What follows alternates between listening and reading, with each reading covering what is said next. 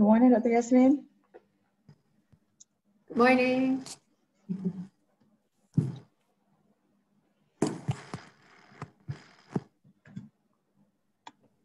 Can you hear me clearly? Is my Yes. Okay? Yeah? Okay. Yes, yeah, it's clear.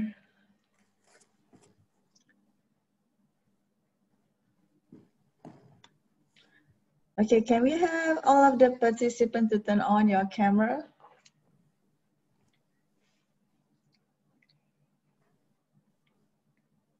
So everyone's ready?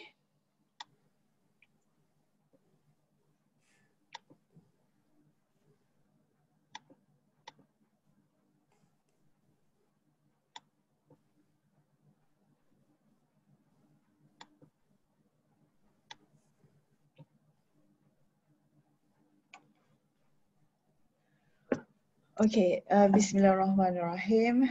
Rabbi shrah li sadri wa yassir li amri wahlul 'uqdatam min lisani yafqahu qawli. Ya Arhamar Rahimin. Assalamualaikum and good morning to everyone, especially Dr. Yasmin Mustapha Kamil. And we have Dr. Harun, chair for the 5 minutes FYP competition. Okay, so today we will have with us on the grooming workshop Dr. Yasmin Mustapha Kamil. Okay, Dr. Yasmin is the 2018 3MT, 3-minute thesis for Asia Pacific final winner and People's Choice winner. Okay, so before I go further, I'll share a bit about Dr. Yasmin. Dr. Yasmin Mustapha Kamil received her bachelor degree in biomedical science from University Kebangsaan Malaysia in 2012 and her doctorate degree in biomedical engineering from UPM University of Malaysia in 2019.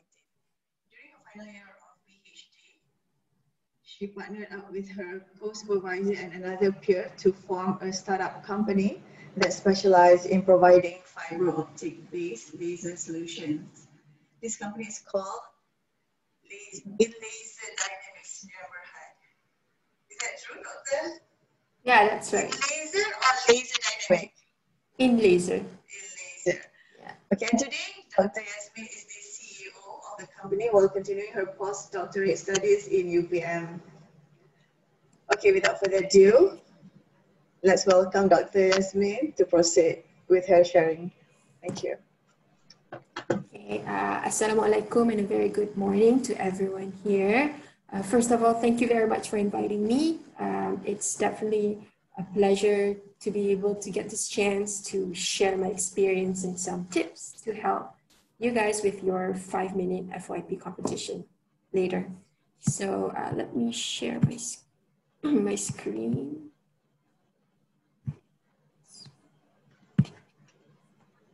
Oops. Okay, so I'm Yasmin Mustapha Kamil, and the title of this sharing session would be my not so 3-minute journey to prepare for my 3-minute speech. So as how Lynn has told us for my introduction, I was the winner of the 2018 3MT competition, which was unexpected actually. But although it may seem that it was this short speech, 3-minute. The preparation, though, took months for me to get to where I did that year. So let's get started. I'm going to share with you what I went through. Okay, so hi, I'm Yasmin. Yes, I've earned a PhD and whatnot, but here I would like to highlight that I was born as an ordinary person, okay? And I grew up in a family of great speakers. And unfortunately, I'm the odd one out. Simply saying because I don't see myself as a great speaker. And it's because I hate public speaking. I hate having the spotlight in me and having to speak to the crowd, right? But then again, all my family members are great at it. My dad works with a local newspaper, and he is a great writer. Okay, my sister, my younger sister, even when she was young, her confidence level is limitless, right? She can speak whatever she wants, regardless of the grammar, regardless of however people are going to think about her, but she can just simply say whatever she wants. And I kind of envy that trait of hers because I'm not like that. Right now, she is the communications associate of a communications company. So that's like double communications right there. So, and my mom, although she may not work as a speaker, but she is my mother, and whatever she says, we believe, whatever she says goes. So in my opinion, that's a great speaker. But as for me, I'm the quiet child. So I get anxious when I'm told to speak.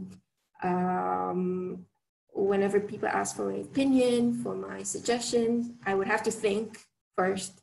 So yeah, so it was quite hard for me to speak in public. And it's harder when everyone expects me to be good at it because of my family members. So the pressure, you know. And because of that, it led me to join a debate team.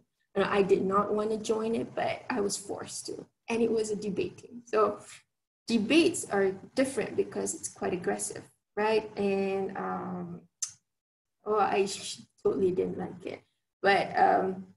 But what I learned when I joined a debate team is that the preparation. You really need to prepare. So that's one thing. And second, when you're angry, when you have emotions, when you feel what you're trying to say, it gets easier because it's relevant to you, right?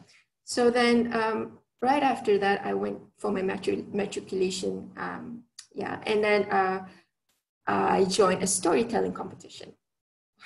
Again, I was not, I didn't volunteer, but they wanted me to do it. So, okay, I did it. And I won that competition. But what I learned from there is that I like, it's a more laid back situation. And I like sharing what I know, and it's not aggressive. And I like teaching. I like teaching. Storytelling is something.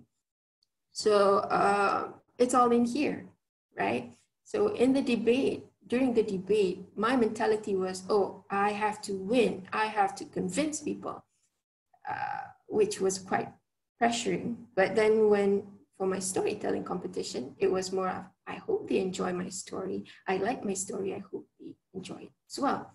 So all these things taught me that even though I hate public speaking, even though it's something I don't like, it's all in here.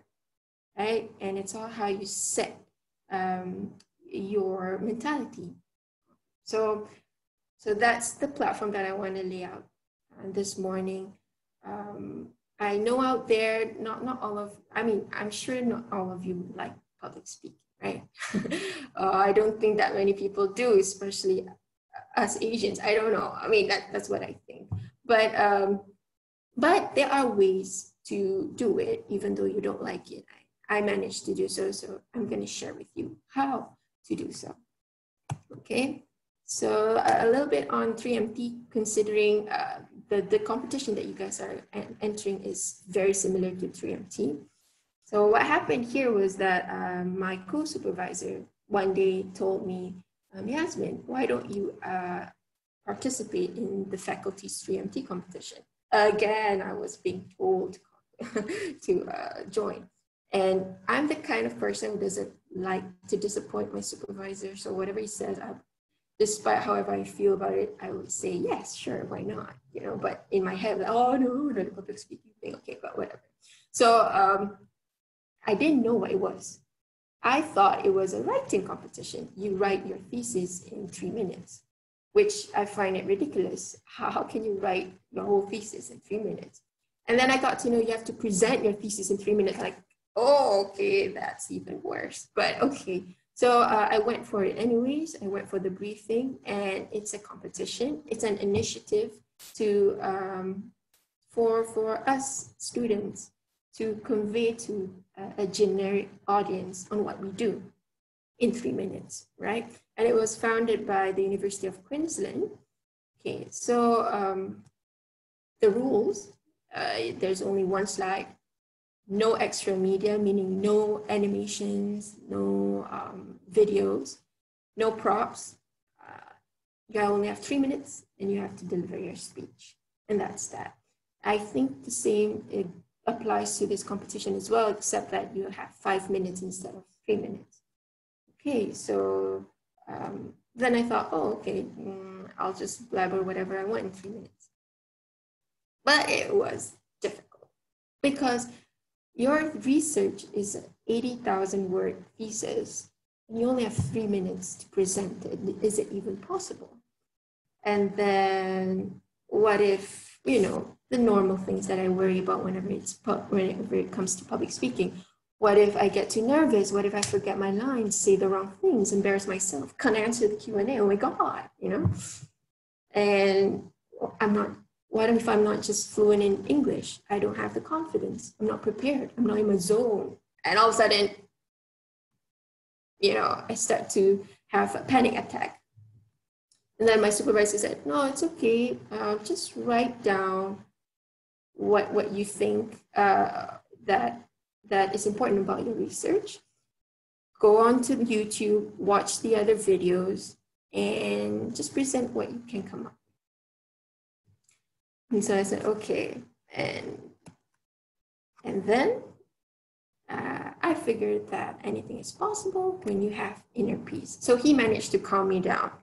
I also went berserk to my friends and said, oh, how am I supposed to do this? They managed to calm me down as well. So once you're calm and collected, you'll be able to, do it. So here are some tips that can make your presentation impactful, that can help with your presentation. So when I was constructing my presentation, I knew that there were 3 main points that I had to tackle. One is the script. Second is the visuals, which is that one presentation slide. And third is how I deliver the speech. Okay, and these are the points that I'm going to go through with you. So first is the script. The script is key. Okay, I know some of you may feel very passionate about your work. Some of you may think, oh no, as long as my work is important, as long as my work is impactful, it shouldn't matter how I present. As long as I have great results, it shouldn't matter how I present. That is wrong. In the end of the day, you have to convey your results to the public, and how you convey it matters, right? So here, Alfred Hitchcock says, to make a great film, you need 3 things: the script, and the script. So the script is important. And before you do anything else, get your script straight first. Don't do your presentation slide first. Get your script first. Okay? And it goes with these 3 steps. First, before doing your script, you have to know your audience. Who are they? What's their background? What do they like? What do they don't like? What are relevant events that can be relatable to them? And what are their expectations? Okay, why is this important? Okay. Say if I am to present my research to get funding, okay? Do you think they'll be interested much in the technical stuff? No, they will be more interested in the profit that I get at the end of the day, right? The profit that they get when they invest in my work. So I have to tailor my script to that. Say if I were to present in front of children, if I were to tell them, okay, my work has the sensitivity of blah, blah, blah, blah, the accuracy is 98%, will the children appreciate that? No, they won't. So you have to know your audience in order to get your script right, and in order to identify how you can convey your idea to them.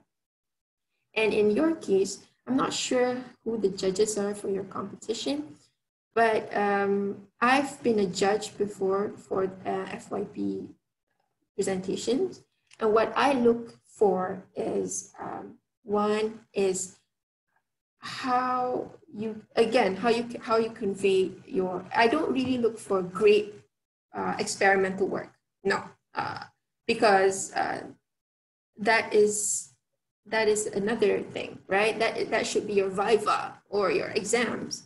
But in this particular competition, what I would look for is how the students convey their idea. Okay, that's one. And second, how passionate the student is, and do they really know what they're doing? And that all reflects in your script.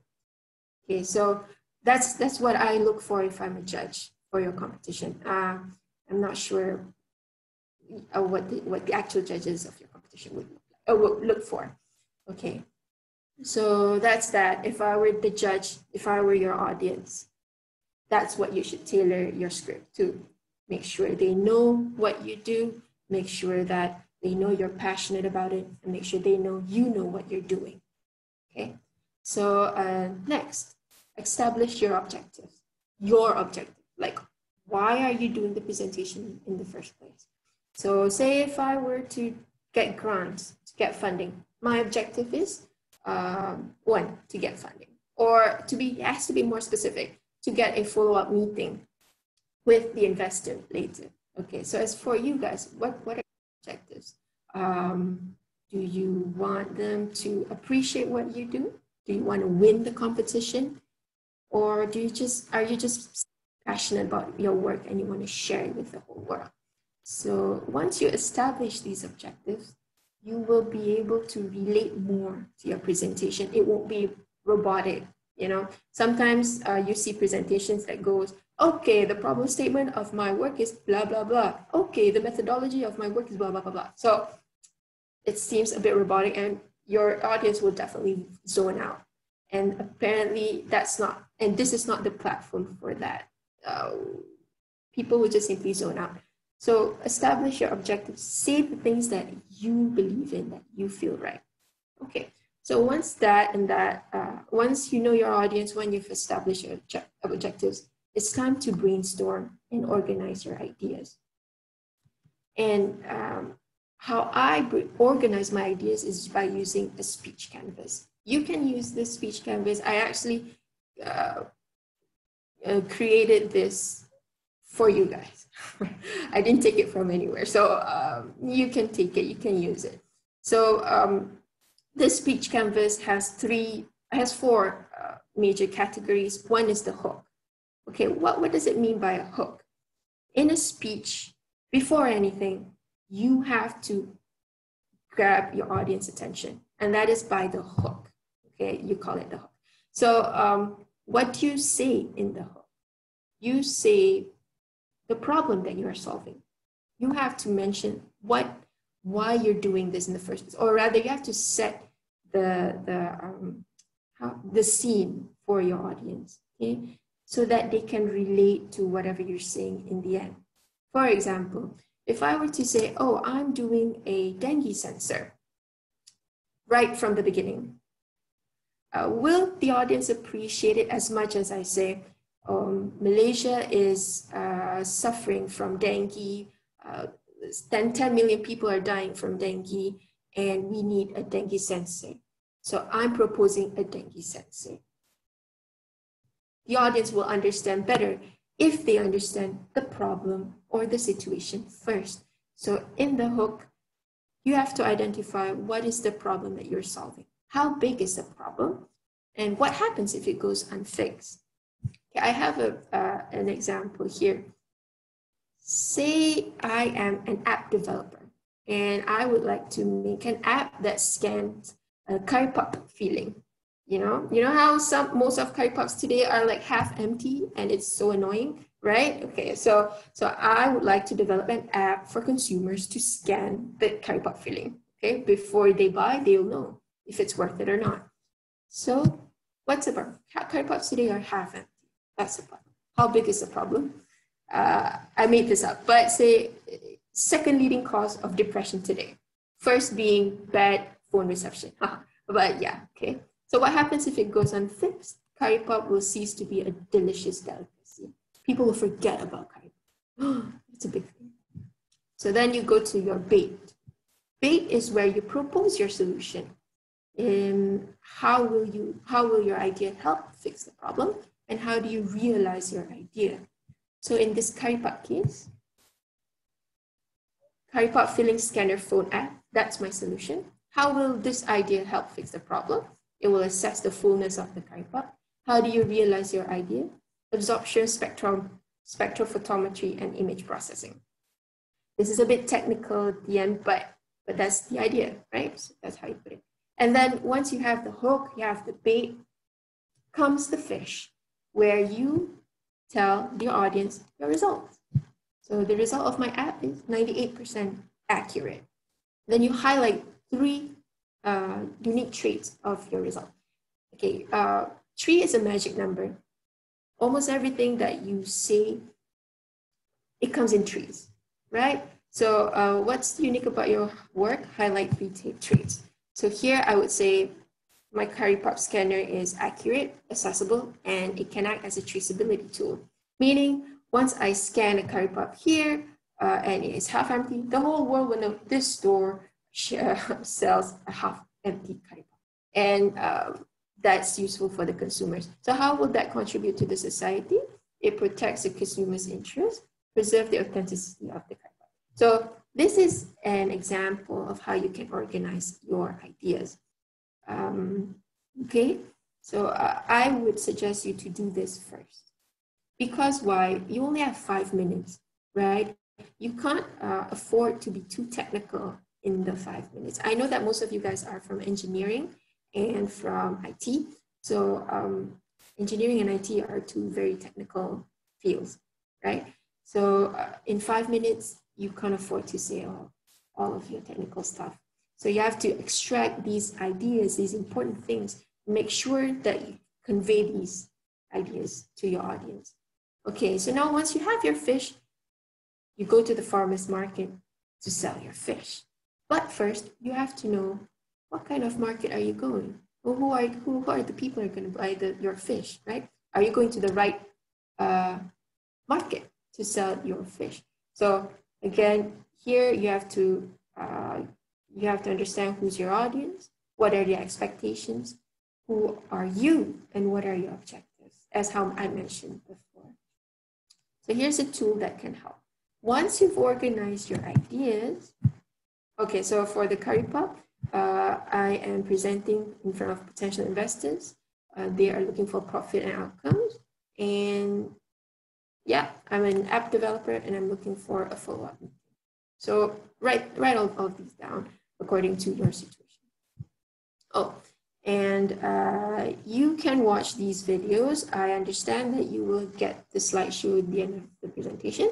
So you can look at these videos, extract these points, and you will see that there's a pattern that all of these speeches have the same structure, and which is also a structure that you can follow, okay? And once you have all the ideas, it's time to write your script, okay? So first you start with an opening, and it has to be grand. It has to be captivating, engaging. So you have to start with a bang. How do you do that? Well, there are many tools that you can use. One, you can tell a story. You can start off with your own experience, or you can start off with a current event, but make sure you start off with something that, one, your audience can relate to, two, the audience decide to continue listening to what you say, okay? It is your chance to set the scene. So what I usually do in my speech, I would open with a fact or a saying that connects to the audience, that the audience can feel with what I'm saying. Okay, you can open with a question, right? That would intrigue your audience further, or you can start with a joke.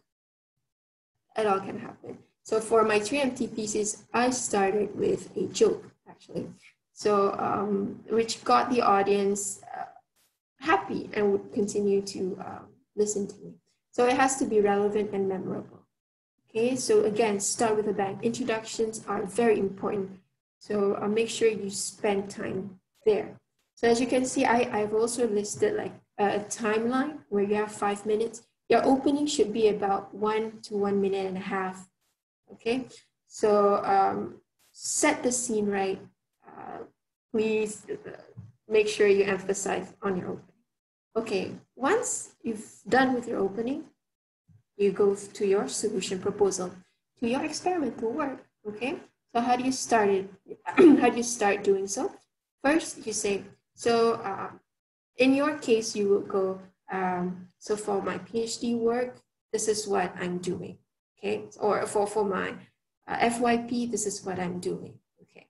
And once you do that, mention again the aim of your solution, okay? Remember in the opening I said you have to emphasize on the problem, okay? In the solution proposal, make sure you emphasize that your solution fits the problem. In my case, I'm doing a dengue sensor, right?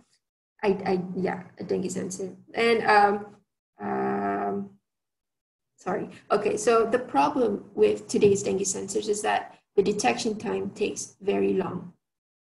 So in my solution proposal, I highlight that this dengue sensor is a rapid detection. It offers rapid detection, offers rapid detection. So there, people can connect, oh, this is why you're doing what you're doing. People will appreciate more what you're doing and they understand, okay? And then after that, you explain how you create or how you develop your solution. Okay, here's where it gets a bit tricky because we tend to get very technical, right? So on my dengue sensor, I actually use an optical fiber. That's very technical. Not many people know what an optical fiber is. Even I didn't know when I first heard about it. I thought it has something to do with glasses and spectacles, but no, it's a fiber, an optical fiber. So I use that as my dengue sensor.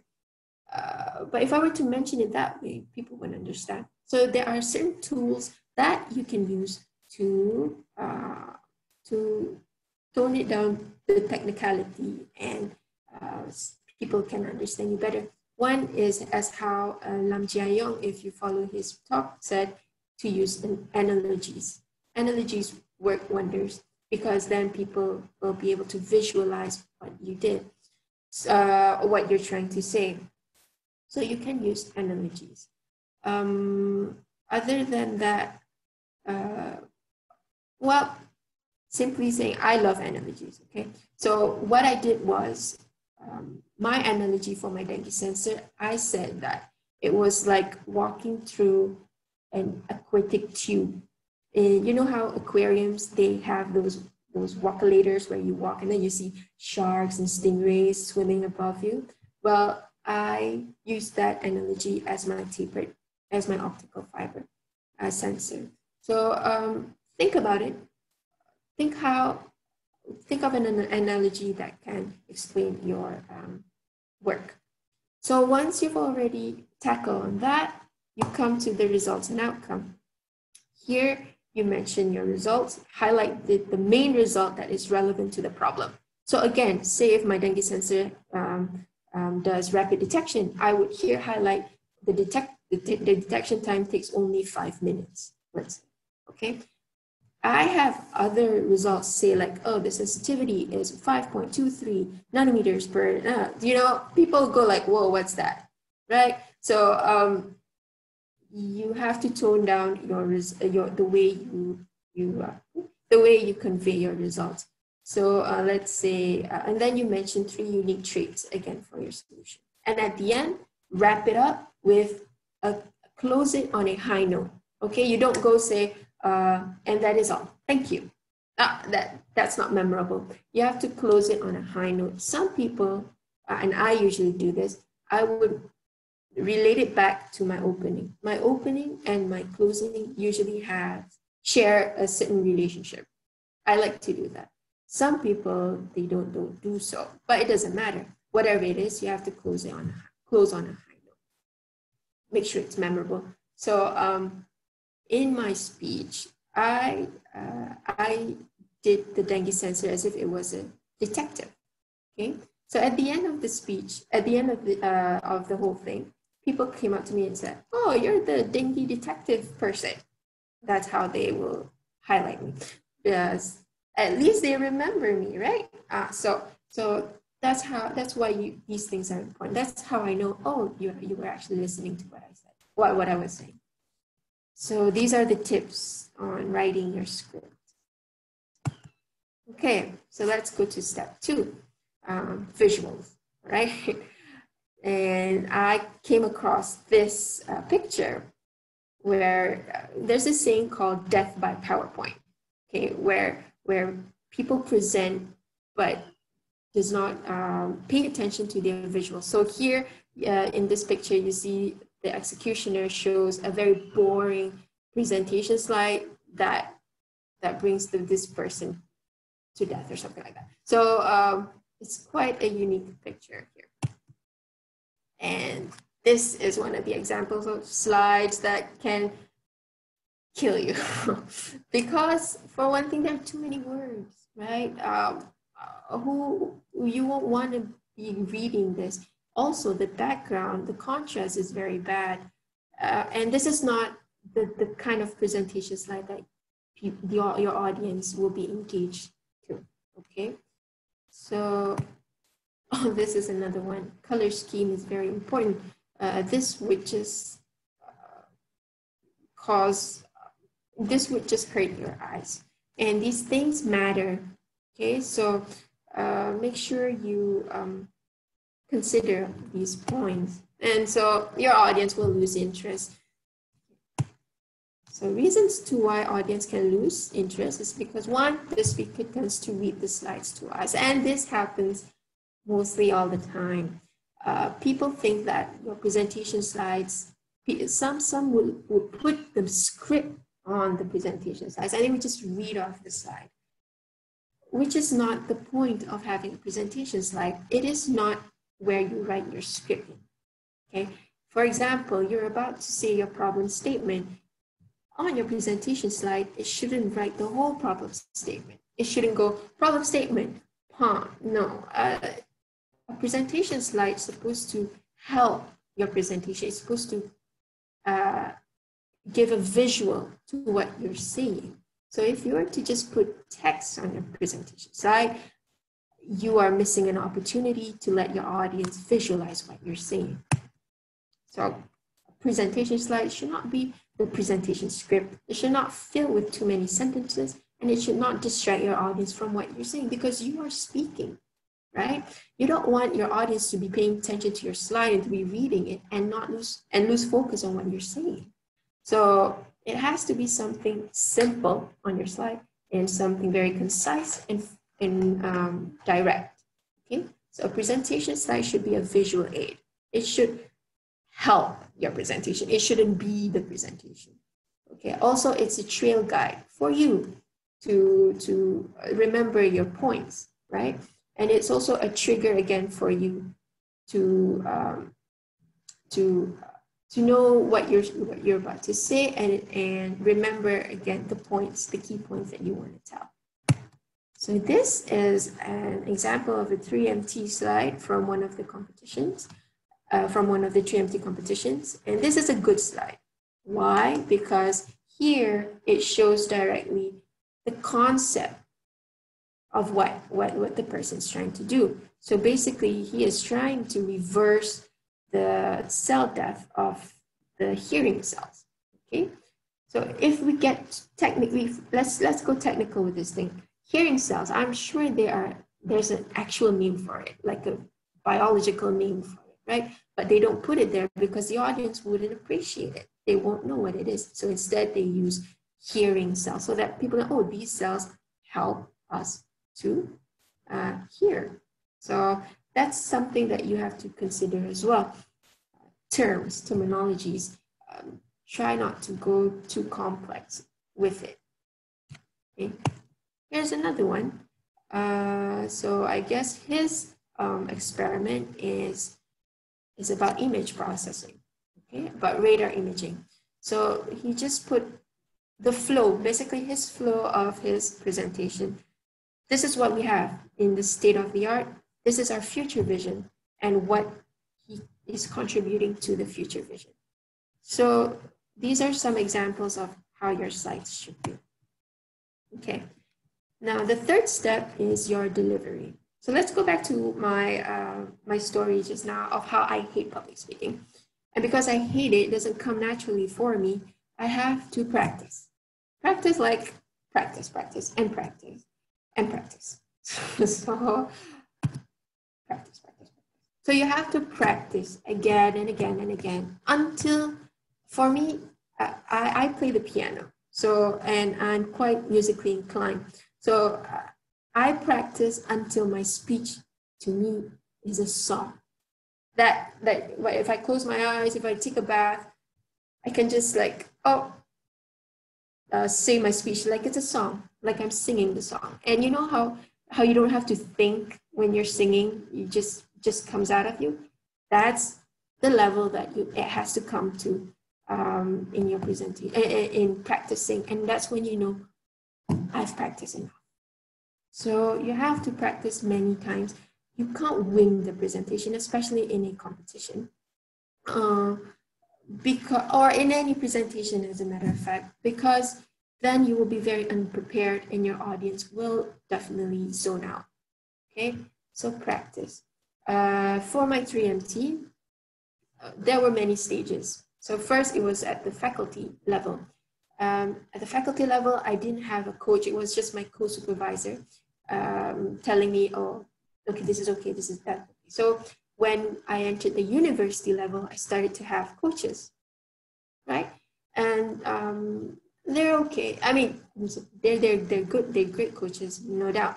But it was when I was about to go for the national level that I had that I had an excellent coach. And you know what she did? She took my script, my original script, and she literally just changed almost everything. Not in a bad way, in a good way, in the sense that we discussed about it and she mentored me on how to say it properly. And I had to practice in front of her like 4 months. Like every day I will go to the SGS. We spend like half an hour to many hours to practice. And my problem is that my voice projection. I have a very soft voice and it doesn't come across to the whole room, and that's a problem.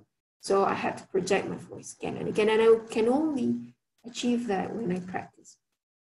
Also, this competition, again, what matters is that your audience understand, and your audience are from many different fields.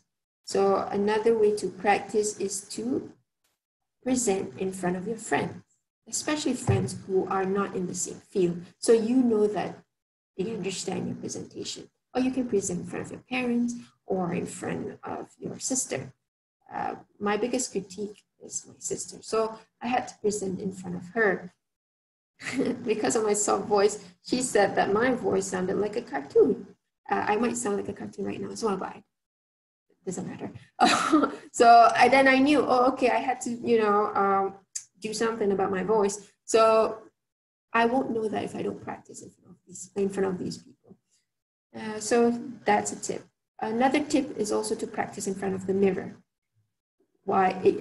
Because it's a bit weird to see yourself in front of the mirror, right? And you tend to take out all these small little details of like, oh, you shouldn't be saying that way. You shouldn't be saying that way. Other people might not notice it, but you notice it. You will only notice it if you present in the mirror. And that's important because you want to make sure that you're presenting in your most comfortable sense. So present in the mirror. And also, you have a time limit, right? You have 5 minutes. So again, you have to time your presentation. Do it, say you have 5 minutes, make sure your presentation is about 4 minutes and 55 seconds or so. Don't make it like on the dot 5 minutes, because they're going to cut you off at 5 minutes. And when you're on the stage or when you're presenting, the nerves, the anxiety, it's going to delay you. So make sure that you tailor your presentation 5 minutes before the actual time. So practice, practice, and practice. Second tip is to be authentic and be yourself. Why does this matter? Because you yourself have to be comfortable with what you're saying, okay? So this hit me when I was going for the international level, Asia Pacific. So we had a previous winner to coach me, okay? And he is the kind who likes to make jokes. And I'm not. I don't like to make jokes that much. And it makes me uncomfortable. So he suggested that, okay, you should start with this kind of joke, which I didn't really feel. And then he said, okay, you should exaggerate on how people are dying of dengue when you know that, yeah, people are dying, but like, you know, it's not like everyone on the street are dying, you know, but that's the thing that he was telling me to do, which is great advice. It's just that it's not me. And if I were to say it, people are not going to believe me because I don't believe myself, right? So I said, okay, I can start with something humorous, but maybe not that joke. So I have to be authentic. I have to be true to myself. If you're the kind who's not rigid, right? Who's a bit laid back, then show that in your script. Don't go problem statement, methodology, that's not you. Again, that's robotic, and people are not going to believe what you're saying because it's not believable. So be authentic, be yourself. Also in here, how you dress up, right? Okay, I'm not saying that you can simply dress however it is that you want. It has to also conform to the formality of the event. Just give me one moment. Okay, sorry. I need to charge. Okay, so but dress up that makes you feel confident about yourself. That's important. Okay? And tip 3 is confidence. So you want people to believe in you, you have to be confident in yourself. And you can only be confident when you have practice and when you believe in every single word that you say. So in your script, again, make sure whatever word that you say, you know what it is and you believe in them.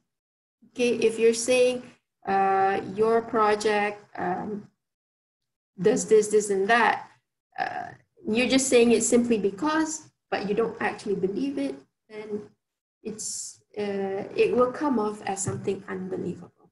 Okay, and confidence in another sense is that everyone can speak and everyone's voice should be heard, regardless of how you don't like public speaking. So I didn't like public speaking. So what generated my confidence was throughout my journey, despite me not liking public speaking, I discovered that I love teaching. I love sharing people what I know, and I also love discussing ideas and making things simple for people to understand. Okay, and with that passion, I channel it to whenever it is that whenever I have to speak in front of the public. So let's say it's a competition. My mentality is not, oh, I have to do this so that I can win. I have to do this to win. No, because I know I will get nervous. I won't believe in that, and it will just all go sucky. So no, instead, my mentality would be, I believe in what I do, and I would like to share it with people. And when I think that, I feel that, and I'll be more comfortable with myself and more confident with what I have to say. So confidence is key. And I think that's the final step. So with all the tips that I've given you, it has led me through this journey of public speaking competition, despite me not liking it. But in the end of the day, it has given me a very good skill.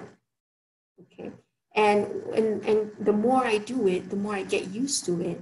And at the end of the day, it becomes something that, like, you know, it's not going to kill me in the end. I just need to speak, and it becomes a normal thing. And now that I'm with the startup, I have to do pitches. Okay, so I have to pitch our product to funders and investors, and they are more scary than academic judges or in these kind of competitions, because they're going to scrutinize you to the very detail. So that's a whole new other thing. But I cannot gain such confidence if I do not practice. And this skill is important regardless of what you do in life. Okay, if you're going to be a researcher, it's very important to know how to present. If you're going to be a businessman, you have to know how to present. My baby's crying. So, okay. Yeah, so practice and acquire this skill, because it's going to do wonders for you throughout your journey. So these are pictures of different occasions at faculty level, university level, and also the Asia Pacific level. And I couldn't have done it without my support team. Our support team is important as well, because you have to have your team, you know, to tell you that, hey, what you're doing is right, or to tell you, hey, what you're doing is wrong, and to generate that confidence in you as well. So these are the people that helped me throughout. And I wouldn't be where I am if not for them in the 3-minute thesis journey. So thank you very much to them. And that is basically how I will end my presentation for today and my experience so far. Yeah, I welcome any questions if you have. Okay, thank you very much, Dr. Yasmin. That was a really very a good speech with a lot of tips. So what I get to take note is on the hook, on the bite, and the fish technique, and then on the solution that in order to layman the jargon words or technical terms, yeah, we can do you can use analogy, and on the confidence level, actually when you understand and you love what you're doing and you're sharing what you're doing, then you are able to feel and present what you are doing in a confidence way and in an honest way of sharing that information. Okay, so now we open for questions from all the participants. Hi, I have a question. Yes. All right. So yeah, my name is Suzarisha. All right.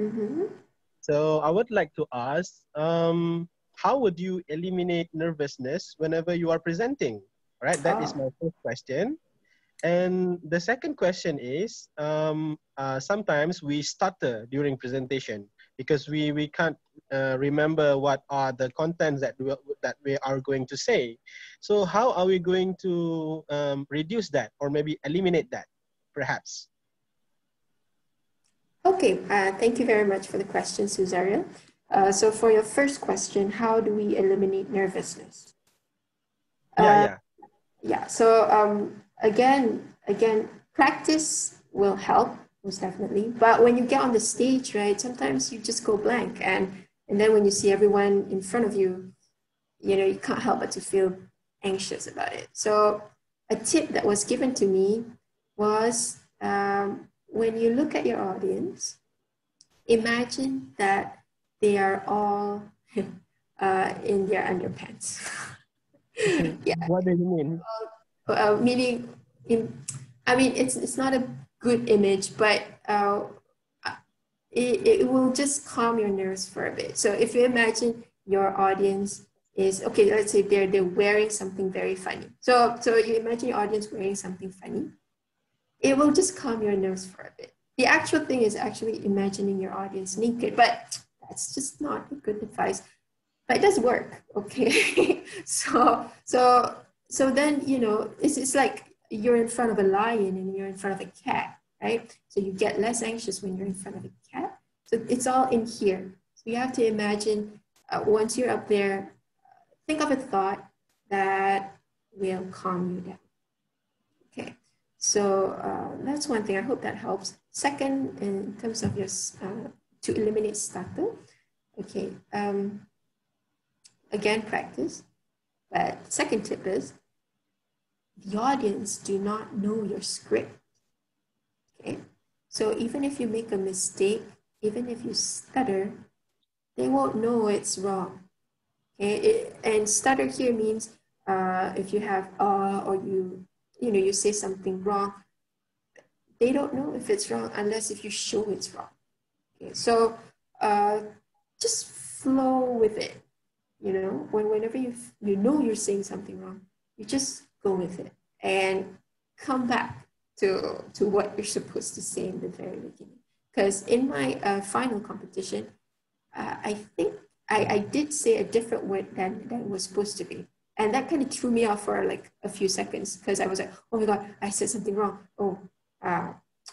But I managed to regain back my pace. But how I did that was just simply, you know what, they don't know if I'm saying the wrong thing. It still means the same. And just act like everything's cool. So that works. But if you really want to eliminate these two, it's practice. You just need to practice. If the public gets you nervous, practice in front of the public. I don't know, go someplace, but with COVID, it's a bit difficult. But you know, you can go someplace and just, hey, can you listen to my speech for a moment? Or, you know, to practice that, and so that you know it's something normal, it's not something scary, and that will calm you down. Yeah. Thank you so much. You have been very helpful to me. Oh, you're welcome. Thank you for the advices too. Thank you. You're welcome. Do we have anyone else? Hi. Hello, Prakash. I'm Prakash here from MC University. So I'd like to ask a question regarding, because our presentation for the competition will be online. So we have to do one static slide with a video on it. So do you have any advice on that, on how we are going to go for the body language on the online presentations and so on? And how do we prepare the static slides? It will be one page of slide. Yeah, so thank you very much, Prakash, for your question. I'm not sure if there is a format, an actual format for it in the competition, or if everyone's free to do, to be creative and do whatever. But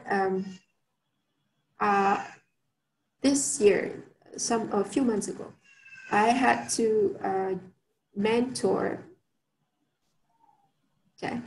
Sorry. I had to mentor a student from UPM for a competition, and it was an online virtual competition as well.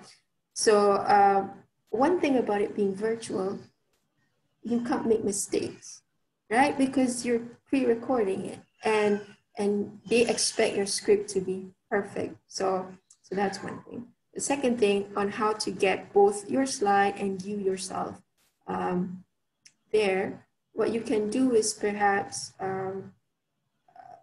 what I would do, I would create a video that has my slide and then my video at like a corner there, waist above, so that they can see my gestures. I mean, like in this video itself, if say like it's without my hands, it's just me like that. It's not interesting, you won't understand what I say. So, that's what I would do. I would record myself waist up, put that video at a bottom corner of my slide, and then just blast my slide at the rest of the space. And noting that, make sure your slide has a space for your video. So you know, you won't be covering up anything that's on the slide. So that's one thing. Another way that I see people do is they actually record themselves in a lecture room, and then they put their slide in some display and they present next to it. You can do that too. It's just that your audience might not be able to clearly see and appreciate your slide because now it's like a double filter, you know? So again, these visuals, they need to be clear and they need to be exciting. And, you know, if you watch a movie and the resolution sucks, you won't like the movie, right? But if you see a movie with like high definition and whatnot, you'll be more engaged to it. So I would prefer having my slide up and my video in the corner. That's, what else did I see? Oh, I also saw some use their own universities, how do you say this, tech department, that they kind of like did a green screen and they have the person presenting and the slide like someplace. But that's a bit too, I mean, if you can get your supervisors or if you can do it yourself in your room, then by all means go creative. Yeah, but a simple way would be how I've suggested, just with your slide up and your video on the side. Yeah, Prakash. Thank you for your advice, ma'am. You're welcome. And all, regarding the format of the presentation, yeah, you can do like what Dr. Yasmin said. You have to have your video visual at the corner of your slide. And the slide, you can follow what Dr. Yasmin suggested, okay, to have that an image of the chronology of the, or infographic about the process of your final year project, something like that. Okay, and then, yeah, it's good to have your video to be visualized from your waist and above. So yeah, you can show your body language to the judge. Yeah. Okay, any other question?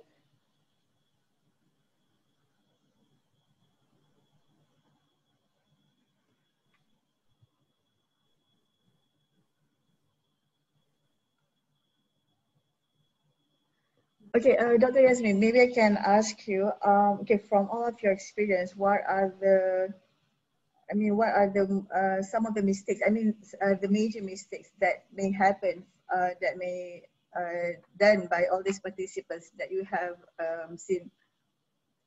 Okay, so major mistakes. The most obvious mistake that one can do is with their slide. Okay, so because the moment before you say anything, they will just pop your slide up.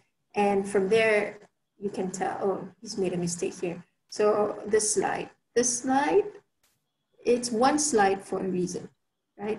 And it allows us to put a slide there for a reason. So a mistake here can mean he writes his whole script on the slide. So from there, I knew, okay, he's going to get some points off from there. Second, color scheme of the slide. If it's not engaging, then we know, okay, something wrong there. Of course, spelling and whatnot. So make sure you perfect your slide. Make sure your slide is nice and easy to look at. And if I'm not mistaken, Jiayong also mentioned that you need to have more of white space than your actual thing. It will help the audience focus on what you are trying to show, and it will help with them visualizing your idea. So the slide, that's one. Second, they tend to go beyond the time limit, some of the contestants, and that's a major mistake. They will, the judges will just cut them off. And in some competitions, you will just be disqualified. So again, that can only be overcome with practice, and be sure you practice against time. What else? Okay, again, you have to adjust. You have to know your audience. That's another thing as well. You have to know your audience. Sometimes you're presenting the same idea, okay, but you're presenting it to different audience, you have to change your presentation every time when it's to a different audience, because you have to cater to what they're looking for, to what they expect. So sometimes when I attend pitches and say a researcher presents, they tend to get too technical. So when they tend to get too technical, they don't emphasize on the profit. And so your investors will zone out. Same goes with, say, if you're going for competition, right? And you get to, you know that you're supposed to be saying things in a layman term. You know that your audience is generic, but here you go saying all these jargon, all these like words that people can't relate to. So you really need to know your audience so that you can avoid that mistake. In terms of language, okay, I know that some of us are not confident to speak because we think we're not good in English.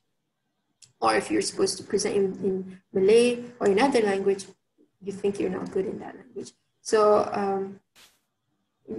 to be frank with you, I've attended schools overseas, okay, when I was younger, and grammar did not matter to them at that point. So, what matters to them, what they want to emphasize is you speak out.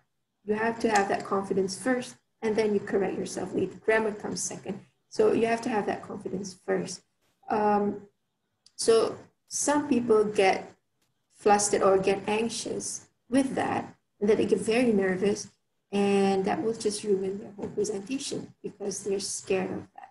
So and it cause mistakes. So that's something that you need to, hold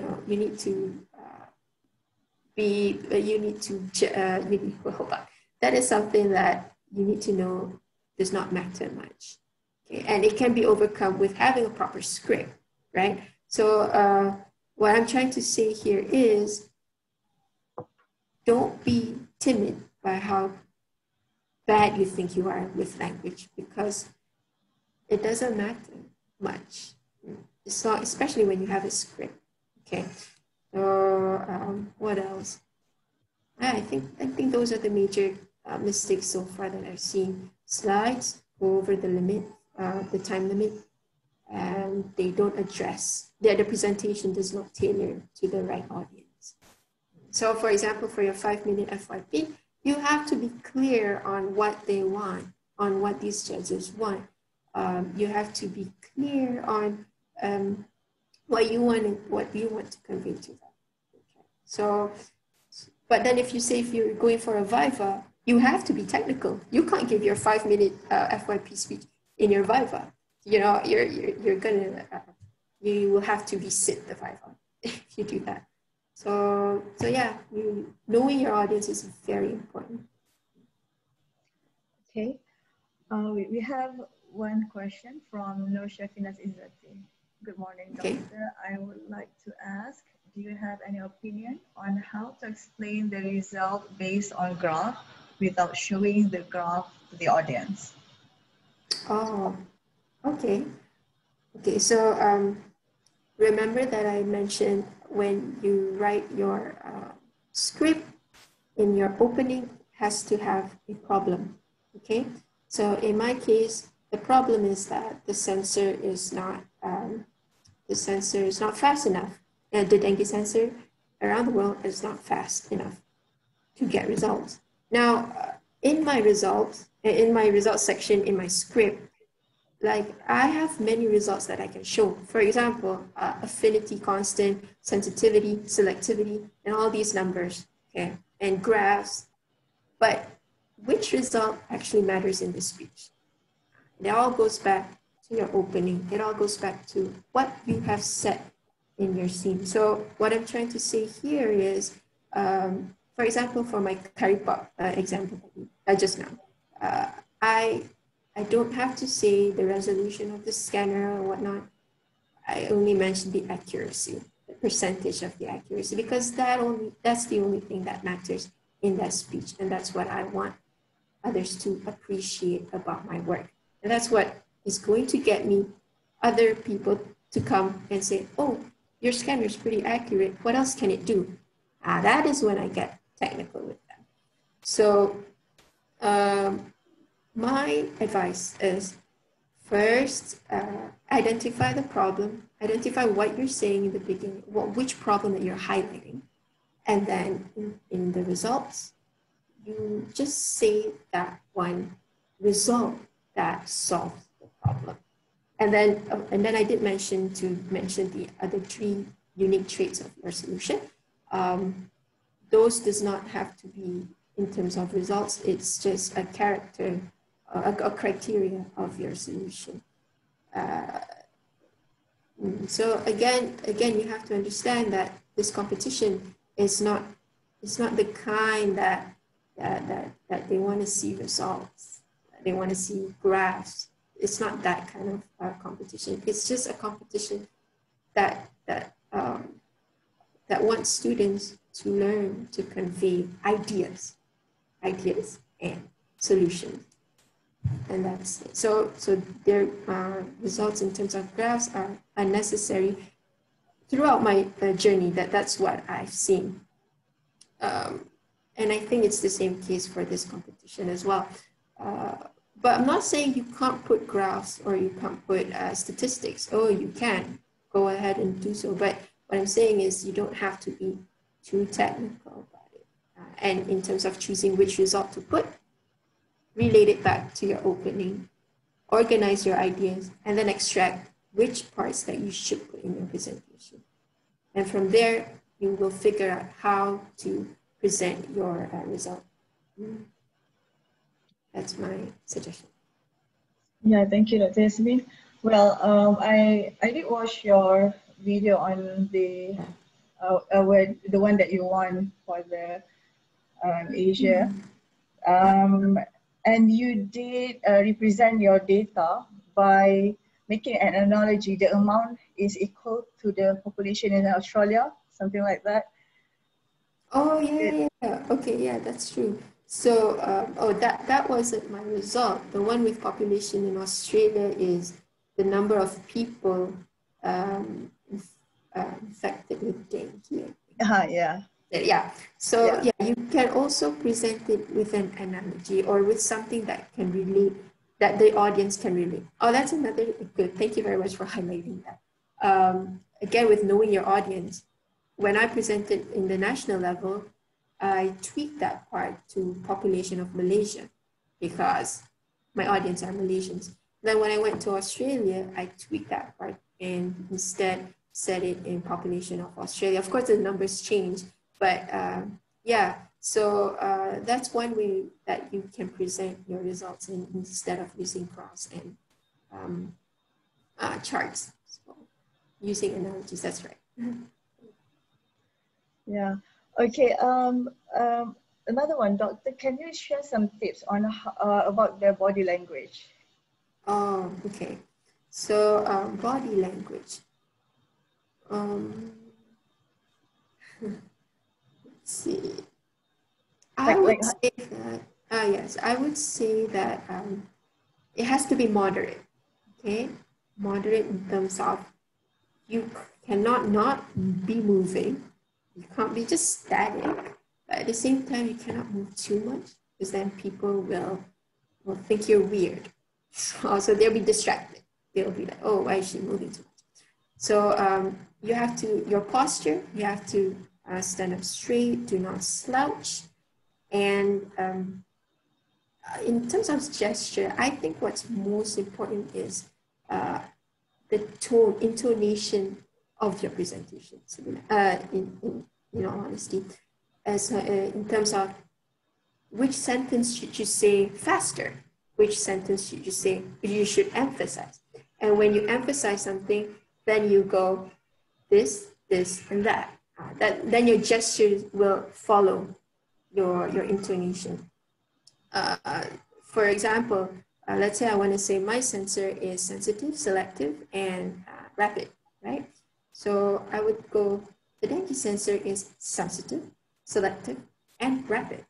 So you have to know when to pause. You have to know when to emphasize certain things. And when you emphasize certain things, your body language should show that you're emphasizing it. You can't go, it should be sensitive, selective, and rapid. I mean, like, people will be, oh, what's wrong with her, right? So you have to,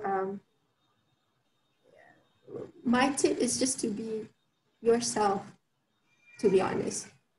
Think of it like you're having a conversation with someone, you know, and somehow with that, the gestures will follow.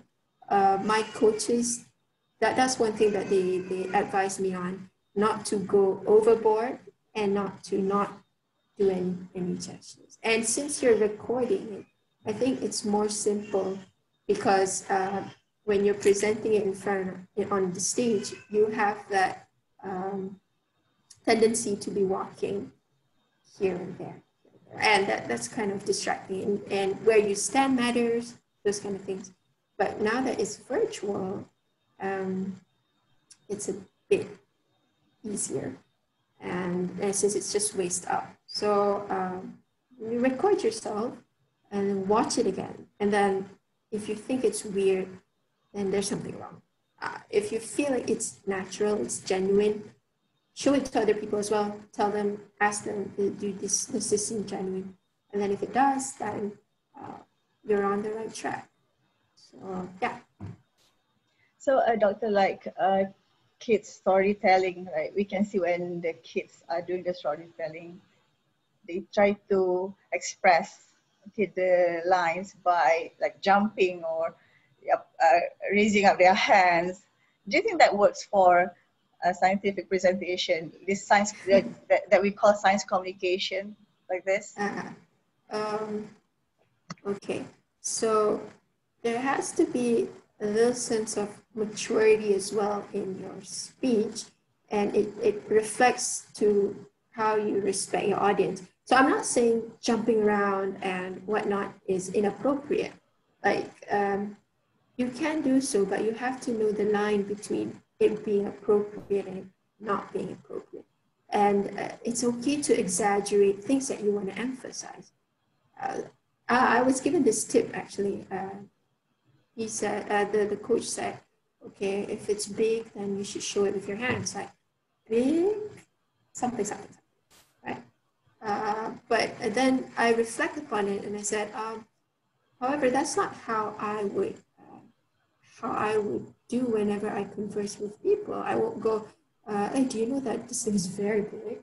I mean, you know, if it's not natural to me, I won't do it. But will it work in scientific communication? I think it's a trial and error. It doesn't work all the time, but there are times where it will help. So you have to try it out, I would say. Yeah, thank you, Doctor. Well, I think it's always back to how comfortable you are, right? So when you're comfortable, then your audience will also feel the comfortable of accepting that information. Yeah, right? That's right.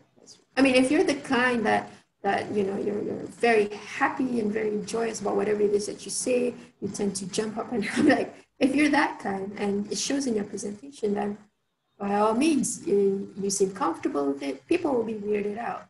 And people will believe, oh, what she's doing is actually right. There's nothing wrong about it. But if you're the kind that's all quiet and all of a sudden you're like this and that, and then it becomes unbelievable. And you yourself will feel uncomfortable. So again, that's right, Lynn. You have to be comfortable with what you're presenting. Only then it will be believable. Okay, thank you, Doctor. Do we have any other questions? Okay, we have Dr. Harun now online with us with his video on. Hello. Assalamualaikum. Hello, Yasmin. Okay, thank you very much, Dr. Yasmin, for a very nice session. I'm listening since the beginning, and I hope all the participants are also enjoying. Thank you very much for being our speaker for today. Hope students are grasping a lot of things. So if there are still more questions, I think students should ask should not be hesitant to ask any of the questions. Okay, okay. I have questions first of all, okay. So my question is, did we need to introduce ourselves in the beginning of our like thesis speech or something like that? Okay, good question, Dominic. Well, introducing yourself, it can come at any point of your presentation. So, for example, there are certain styles where you know you will tell your problem statement. You will say, the situation is getting bad, blah blah blah, and then you go, "I'm Yasmin. I'm a professional expert, and I'm here to help." That's one way of introducing yourself. There's also another way where you say it out straight in the very beginning. Hi, good morning. My name is Yasmin, and today I would like to present blah blah blah. So, but that is a very common approach, I would say. Nothing wrong with it. If you like to do so, go ahead. But there are different ways. It doesn't have to be in the beginning of your presentation when you want to introduce yourself. You can be creative about it. Must you introduce yourself? During my 3MT, because there's a time limit, I don't think I introduced myself. I don't think I went and said, "Hi, I'm Yasmin," because it has already presented, or I've been already introduced as Yasmin Mustapha, a PhD student. So I didn't really have to do that. However, if you want your audience if it's relatable to your audience, let's say I have, my audience are all from the biological field, and I want them to be confident with what I'm saying. So I would go, so during my biomedical engineering years in UPM, then they will know, oh, she has a biomedical engineering background. Then it will be relatable to them, and it just fits in, you know? So everything you say has to have a purpose. And yeah, so to answer your question, Dominic, must you introduce yourself? Not necessarily, but if you want to, it can come at any time of your presentation. You can be creative about it. Yeah. Okay, so my another questions. Okay, so I have the problem. So let's say I give an example lah. Okay, I have the problem. I have a solution, but in other ways, the solution has another problem. How do I compare that kind of my thesis something? Okay. Have you solved this other problem? I mean, I have the problem. I have the common solution, but I have another like similarly like feasibility problems, like whether this one can apply in this kind of whether this kind of method can be applied on this kind of country or not. I see. Okay. Then after that, I prove that this one can be solved. This kind of solution can be applied in another country. That's why this one I can solve it. So I compare that. How do I compare that in my speech? Can I say like I state first of all I state the questions. Then I state the problem first. I state the initial problem first. Then I state a common problem first. Then I state a common solution. Then I state the feasibility problems. Then I conclude with my methodology and my solution or my results. That way can or not? That kind of way. Well, it sounds okay to me, because as how you've mentioned, as how you've tried to convey your problem to me, I understood what it was. So what you're doing at the moment is okay. It's just that here's another thing. Your experiments do not have to have a positive outcome, right? If you don't have any results, it doesn't mean your project is bad. A negative outcome is a result as well. That's one thing we have to know as a researcher, and it will help throughout your studies. So don't be disappointed if you get 0 or negative results. It's fine. It's part of results. Okay. Second, it's good that you address these problems as well, so that you're being truthful to the audience, okay? And the audience will definitely appreciate that. However, there are many things that you want to say about your experiment, right? But you only have 5 minutes. So you have to choose the things that are important that you want to say at that particular time. For example, my dengue sensor. My dengue sensor is sensitive, is also specific, and I've also tested it with other things, but I can't say all that in my speech because I didn't have time for it.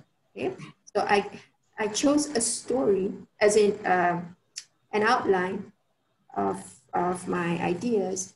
I created one story to cater to one presentation, and that's that. If they want to know more, they can come to me and I will tell them more. So Dominic, you have to, again, organize your ideas. Try to use the canvas that I gave you. And then when you have your ideas in front of you, you can extract them and then choose which important idea it is that you want to put in your presentation this time around. You don't have to put everything, but at least you get to choose. If you have the time, if you can put everything, by all means. It's just that I didn't have the time. I couldn't. And I think it's the same as most of us, because we have so many things we want to say. So that's a challenge in this kind of competition. So again, get your ideas, organize them, and then choose which story do you want to tell. Do you want to tell the world that your solution has a problem and you can fix it? Or do you want to tell the world there's a problem, here's the solution? Or you want to tell the world there's a problem, here's a solution. Oh, but this solution has a problem. So, however, I hope that blah, blah, blah. Choose your narrative. Choose the story that you want to tell. Okay. So I got another question. Sorry, I really got another question. Okay. So okay. because my speech, I got a lot of technical terms. I scare people don't know. So whether I can use the definition of the technical terms or not. Oh. I scare because I use a lot of technical terms. That I said I use a lot of technical terms. Then I put the technical terms in the definition there. I put technical terms, the definition of the technical terms are in the common way, more common way lah. Okay. Can I do something like I put a definition, my speech I put a definition there, I put a technical term and then a definition there. I put a few of them lah. Okay. So I think people really don't know. Can you share with me one technical term that you're solar panels? Okay. Okay. That one is more common term already. I got one more technical term. Yeah. Give me the most technical term that you have. Photovoltaic. Oh, photovoltaic. Okay. Okay. So let's say, okay, this term, does it come out often in your script? It comes out often in my script because I got application in photovoltaic systems. Okay. So what I would suggest, we don't usually put definitions on our slide. But if it's a very important term, we can instead help the audience to visualize it. In other words, is it a main concept in your it's a very Superman concept for my FYP okay. entire. So then perhaps you can put, instead of words, you can put a picture that explains it. Okay. Also, you cannot do, you can't afford to do for all of the technical terms that you have. You can't have like all these pictures for all the technical terms that you want to use. So you have to get creative with it. The main concept is worth putting in your slide. However, if you still have other technical terms in your script that you think you need to define, I would suggest you to, do you have a younger sibling? I don't have a younger sibling. I'm the youngest. Oh, okay. Do you have friends of other fields? I think I have lah. I will try to contact them or something like that lah. I try to record my own video because I have my ideas, I have my slides, I have my speech already. But I'm really scared that because the competition is like you want to make a common terms, you know. You want to make a common terms. I really know that you want to make the audience is a lot. So some audience like 5 years old to 70 years old, like it's a very common terms for us. So we actually know about our technical term, we know, but audience doesn't know. So I know the situation, but when I want to do something that because I want to put this particular term, so the audience should really know this kind of concept. Okay. So even I also think about it. I want to use some props, you know. Ah, okay. I'm not sure if that's allowed in the competition. For 3MT, we're not allowed to use props, but if it's allowed, then go ahead and use them. Okay, my advice would be, if it's a very important concept, use analogies to explain this concept first so that your audience will understand, oh, this is what he's talking about, and they can relate throughout your presentation. How to get the right analogy? You can try to explain the concept with those who are not from your field, and to see if they understand or not what you're saying. You can try to be as layman as you can with them until they understand. Try many times, and then once they go, oh yeah, I understand that, that's the right way for you to explain. If they go, huh, what? Then that means you have to try again with them. So that's an important tool for you to, I mean, that can help with your situation. Dr. Harun, I'm sure you have something to add to this.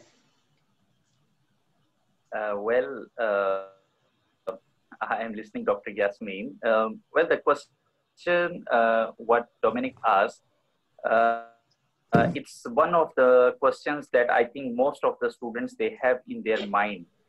Especially those who, when they students join for 3MT, Dr. Yasmin will agree with me that the students also have the same concept in their mind. But in 3MT, similarly, we don't talk about the technical things at the focus. Our main focus is on communication. That's the main thing we are focusing in 5-minute FYP as well, that you will not be evaluated based on your technical content of your topic or your project. Our purpose is you explain your project in 5 minutes in a layman language, or in such a language that what Dr. Yasmin mentioned, that if you have younger siblings, or if you have someone who is not from your field, they are able to understand your concept. They must get the idea what you are trying to explain. So if they are able to understand your idea, this is your first evaluator, your first judge at your own home. If they are able to understand what you are all talking about, then you should consider that you are really eligible to be part of this competition and you will win it. Because this is the main concept. If you look at the objectives, we are not talking about technical things. Yes, I agree. Sometimes there are technical terms which we cannot avoid.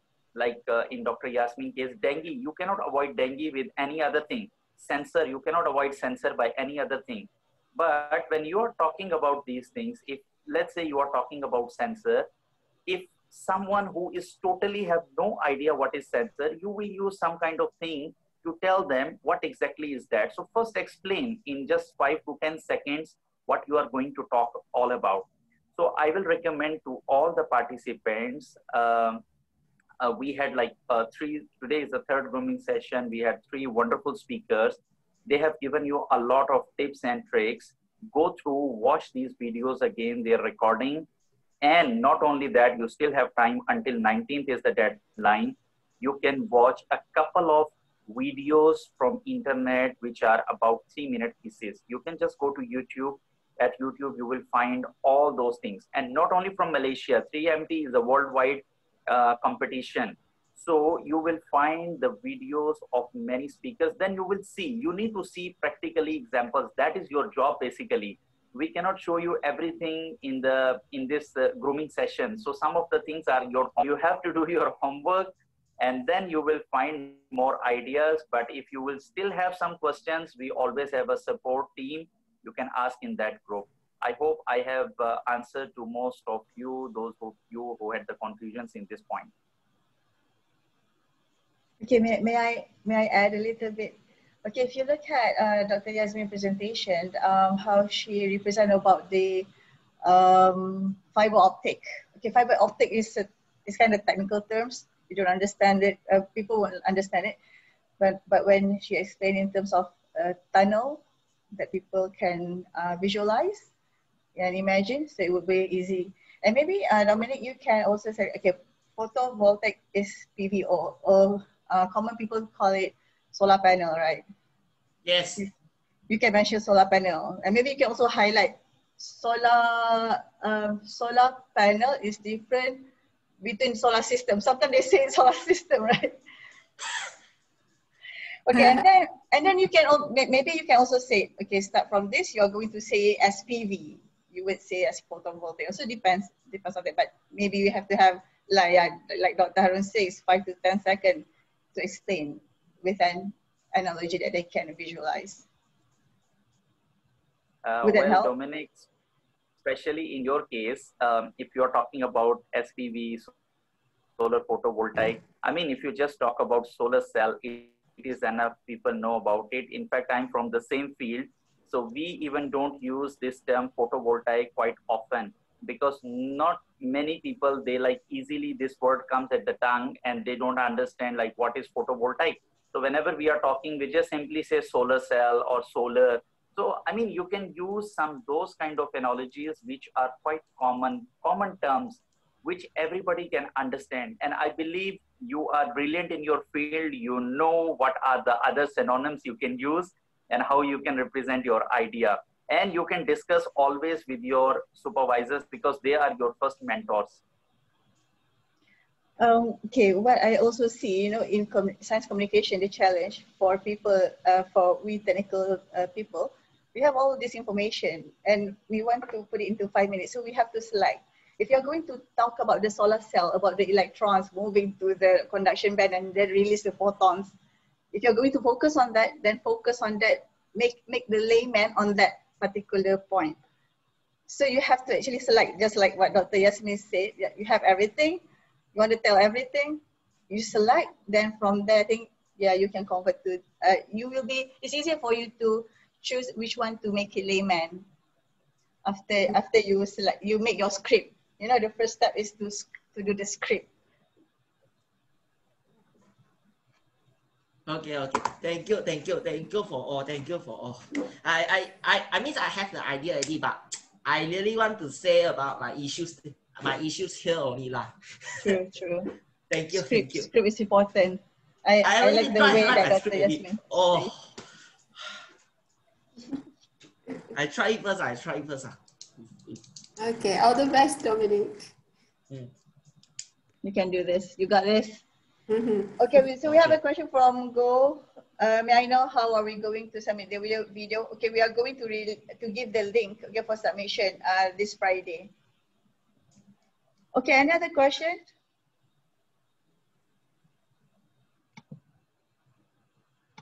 Okay, so if you don't have any question, I think for the time being, you can always drop any question in the WhatsApp group, okay?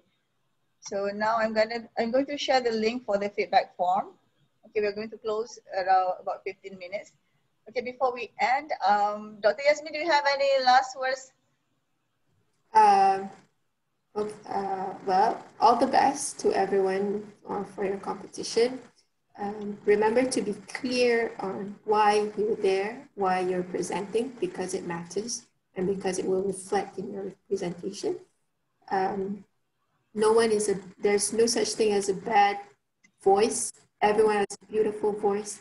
It's very valuable for everyone else to be heard. So be confident with your voice and use this opportunity to master this skill because it's very important. So first of all, props to every one of you to participating in such a competition. Not everyone has the courage to do so, and I'm so happy that there are many of you are courageous enough to do it. And all the best. I hope I've helped enough. If you need more input from me, I will share my email address in the chat box, and you can just drop me an email and ask me anything. If you want me to look over your script, I can do that as well, because I've been doing it for others. If you want me to help, yeah, I'm up for it. And like, especially now that we're working from home, so I think I have time for that, provided that my baby allows it as well. So yeah, ask anything if you, and I'm here to support you guys as well. Thank you very much, Dr. Yasmin. Yeah, I think I hear the baby voice in the background. Yeah, I'm sorry if that like distracted you guys. It's okay. Okay. Okay, Dr. Harun, any last word from you? I would say once again, thank you very much to Dr. Yasmin, and thanks for, giving privilege to our participants that they can even contact you after the workshop as well, if they have any questions. So it is really helpful that your presentation, I'm very sure students have gotten a lot of things. In fact, for myself, I have learned a lot of things.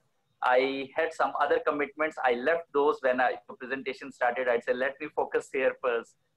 So thank you very much for that. Dr. Yasmin's email address is here, so students can see.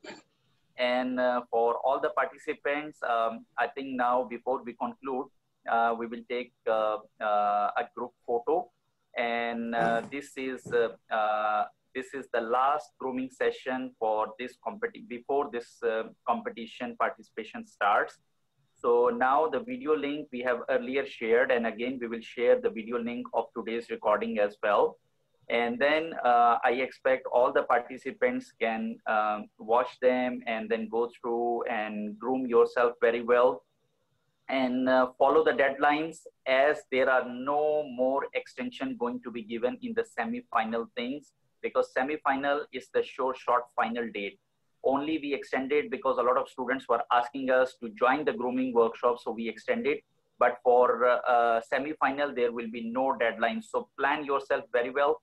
This Friday, we will release the link for you to upload the video, and you will be filling up the form together with the video. And then simply you will be able to join the semi-final. So if in case of any questions, anything, just ask in the support team group. And I wish you all the best. Good luck to all of you. And I really wish that all of you win the semi-final. So that's all from my side. Thank you very much. And I think I overdid the session to now Lynn to take care of the photo session and concluding remarks. Thank you very much. Okay, thank you very much, Dr. Yasmin, Dr. Harun, thank you very much. Okay, everyone, can you all open your camera? Okay, Lynn, Kit Guan, Tan Min Heng, Nor Elina. Okay, so smile. Okay, we're gonna have, I think around three pane, okay, to be captured. Okay, smile. Hold on. Okay, 1, 2, 3. Okay, so that's the first one.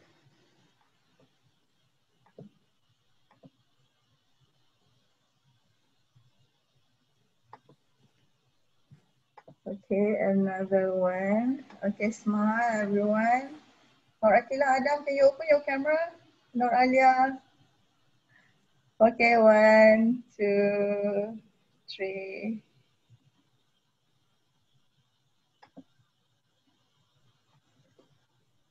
One.